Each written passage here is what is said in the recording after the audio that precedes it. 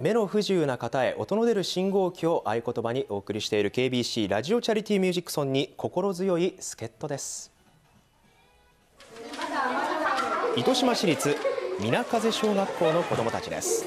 地域で育ったひまわりの種を一つ一つ包んでいきます。全国11のラジオ局との共同キャンペーン KBC ラジオチャリティーミュージックソンは今年49回目となります。これまでに寄せられた錠剤から福岡県内に音の出る信号機209機が設置されています。キャンペーンの趣旨に賛同してくれた子どもたちが思い思いの言葉やイラストを添えてくれました。温かい気持ちになってます。周りを見たら太陽みたいに明るくなってます。